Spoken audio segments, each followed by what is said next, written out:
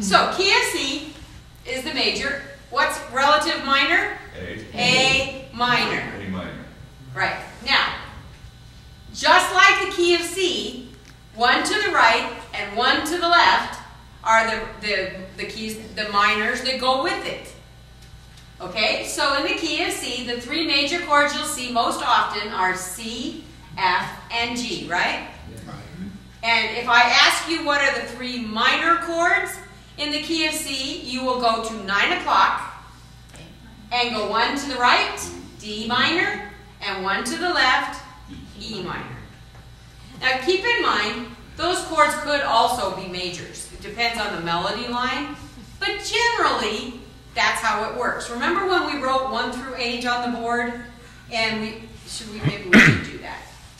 Just write, no, don't erase it. Write 1 through 8. Now, this will explain it the way they explain it in college, okay? Because I think you got to know that before you can cheat. All right, so let's write a C scale under those numbers. C, D, E, F, G, A, B, and C. All right, now, if we make each one of those steps of the scale into a chord, all right, how many sharps or flats does the key of C have? Zero. All right, so let's spell a C chord under number 1. Now, in college, number 1 is a Roman numeral, okay? And so you got to learn Roman numerals. So it's also called the tonic. Tonic means tone on which the song is based. Okay? So key of C is the tonic note. All right, so spell C chord. C, E, G. Now, if you're listening on the video, if you're a piano student, this would be an arpeggio or a triad. Okay, the notes that you would play arpeggios or triads with. That's a C triad. Okay, so spell it down. C, E, G. Just write it under. There you go.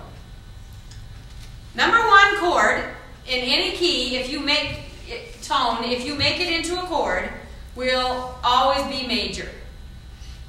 Okay? So see the circle? C major, right at the top, tonic. Most important chord. Okay? Number 2 chord is called the supertonic. Above the tonic, super, over. All right? Spell a D chord. D, F sharp, A. Okay? So write that in there. Now here's the deal. There are no sharps or flats in the key of C, correct? Correct. So consequently, you cannot have a sharp or flat in the chord. What happens to a chord when you flat the third?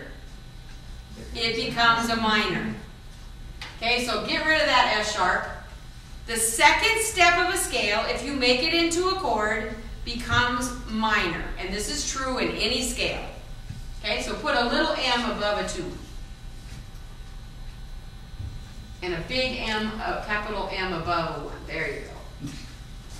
All right? Number 3, how do you spell an E chord? E, G sharp, B. Can't have G sharp, correct? Correct. So again, number 3 becomes minor. Number 4, how do you spell it? F-A-C. All right, that one's fine, so that's a major.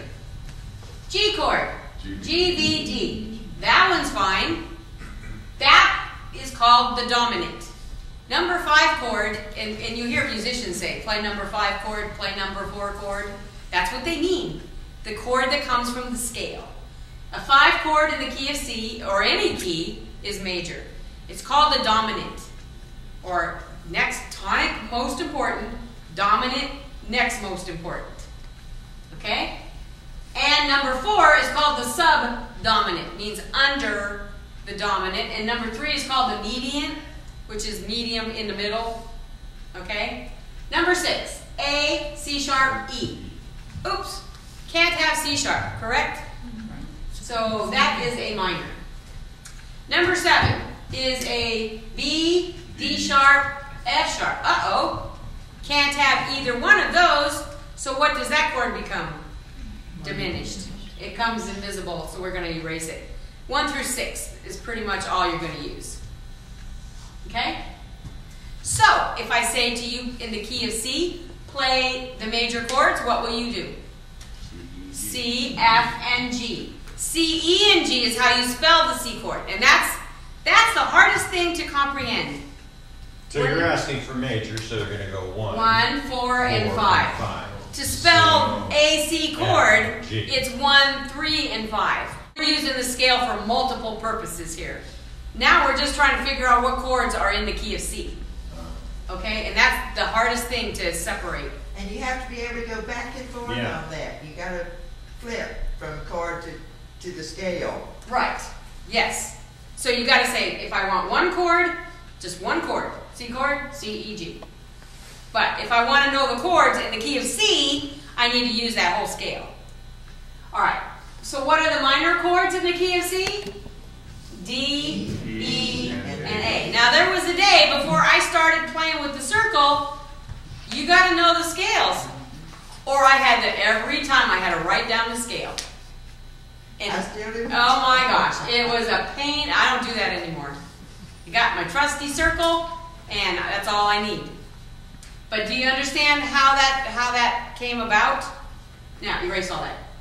You're going to be so relieved that you don't need any of that. All right? All you need is the circle, and you got to know the rule. Okay? It's like telling time. So, key of C.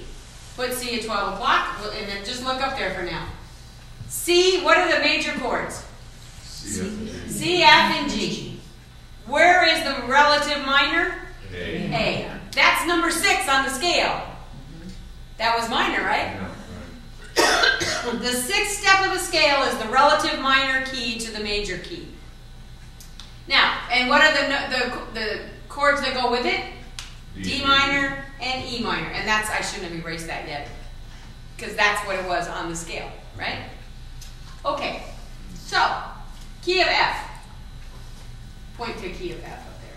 Let's just pretend we're using the circle right now, but see why it's important to have a little circle that you can turn? All right, key of F. Look up here. What are the 3 major chords in the key of F? C, F, and B flat. C, F, and B flat. All right? What is at 9 o'clock? What would be at 9 o'clock if key of F was at 12? D. D minor. Because everything is shifting. That's the relative minor key for the key of F. And what are the other minor chords? A minor, G minor. A minor and G minor. All right, let's use a circle now. I would like to play a song in the key of D. Okay, put D at 12 o'clock. We're just going to use the outside of the circle. All right, what are the 3 major chords in the key of D? D, G, and A. Okay? What chord is at 9 o'clock? B. That's a relative minor. You guys are going to be so smart when somebody tries to catch you. Okay? And what are the chords that go with it? B minor, E minor, and G flat minor. That's it. Now, how cool is that? Okay, so what? How is this going to make you a better musician? You don't know, do you? You'll know the chords in the song. It pretty much expected chords in the song. Right. It's called anticipate the next chord. And here's the reason most people don't play better than they should. Is because they didn't